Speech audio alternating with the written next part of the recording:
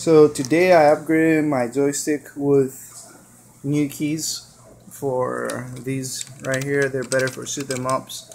These are better for fighting games. A friend of mine gave me these today. These are the originals here.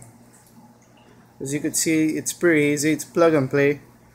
What you do is you pop these clips out and those two pins get exposed, and then you just plug in the cable. Let me pull this up so I can show you how it looks like underneath the board. These are the new ones here on the right. These are the original ones. This board pops right out. It just has a few Allen screws that you can put in the four corners of the board, and basically that's how easy it is.